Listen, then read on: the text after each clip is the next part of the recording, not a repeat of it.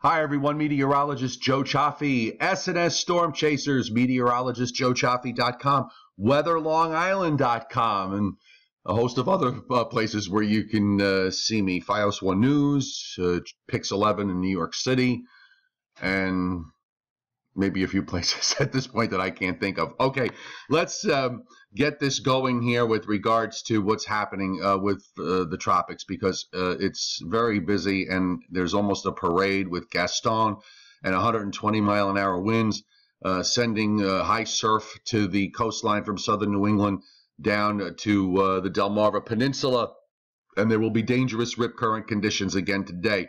This is being exacerbated a bit by the tropical depression that is now moving northeastward away from North Carolina that still remains relatively weak.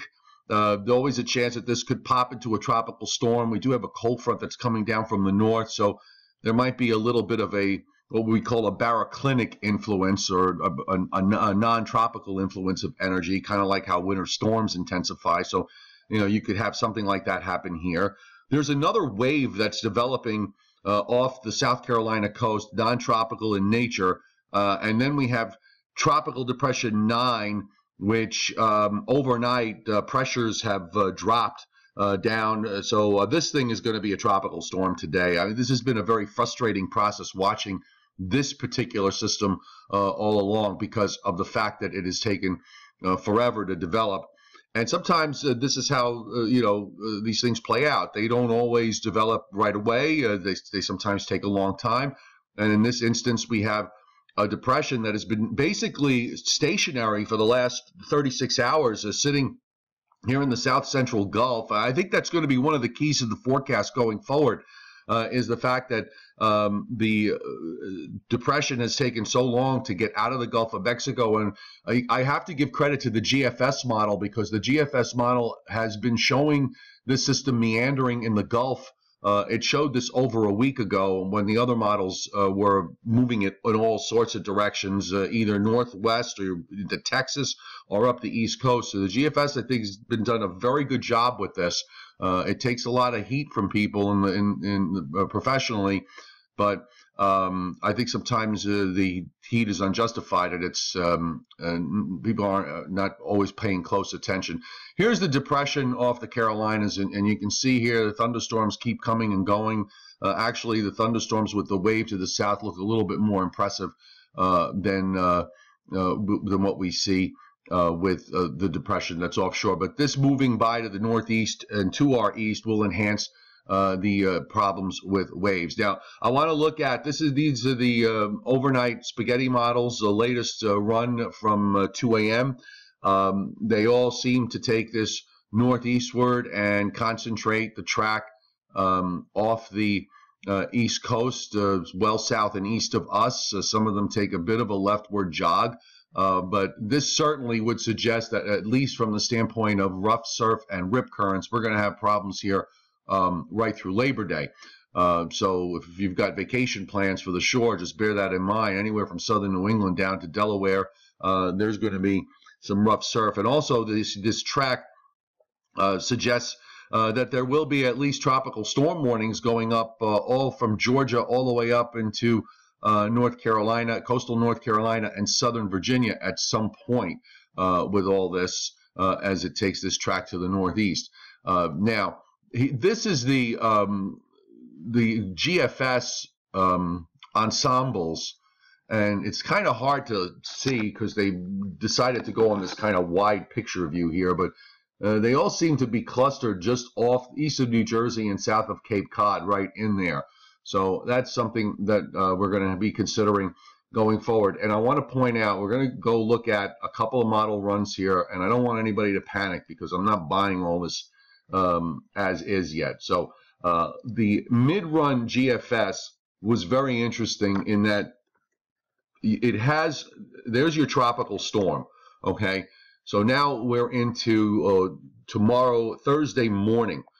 Still sitting in the open waters of the Gulf of Mexico. It really doesn't come in to make landfall until 2 a.m. Friday morning, and then the low straddles up the coast and moves northward, and look where it takes it.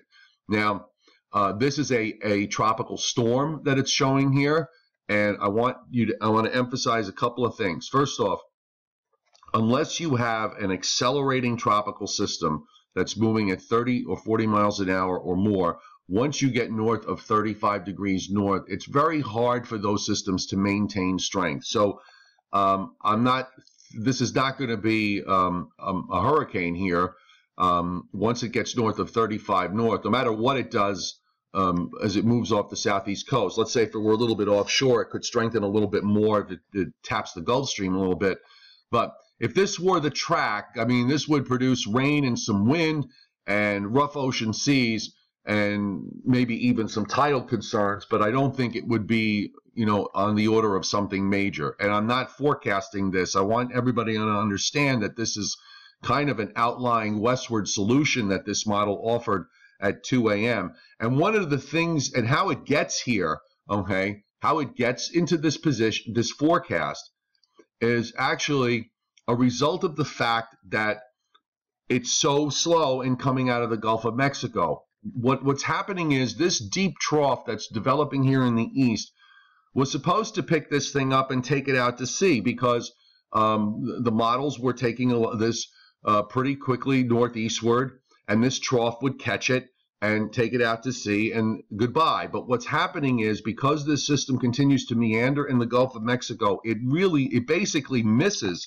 this trough completely, and the bottom part of that trough kind of fractures, as we mentioned yesterday, and the GFS aggressively cuts it off, okay? And that's going to be key to the forecast in terms of timing. If this tropical system takes longer and longer to make landfall, it's going to completely miss that trough, and that's going to open up the possibility of a track further and further to the left, okay?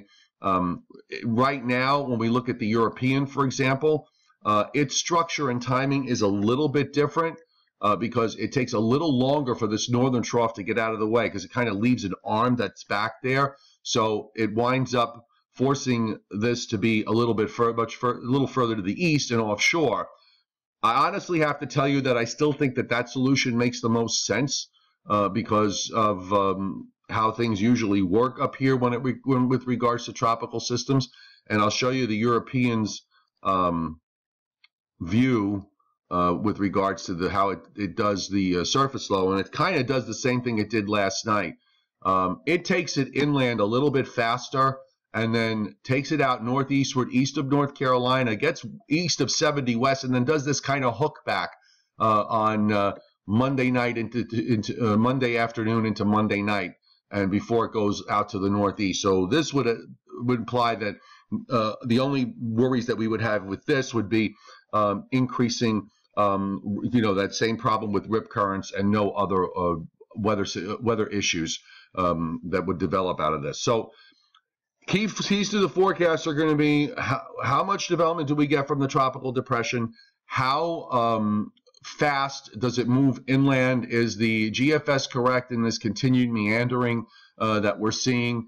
And what happens once it moves up along the southeast coast of the United States? Does it that first trough bypass it completely, allowing it to tuck in along the coast, or does it just to continue to the northeast as that northern trough still gives it a little bit of influence and takes it out further offshore?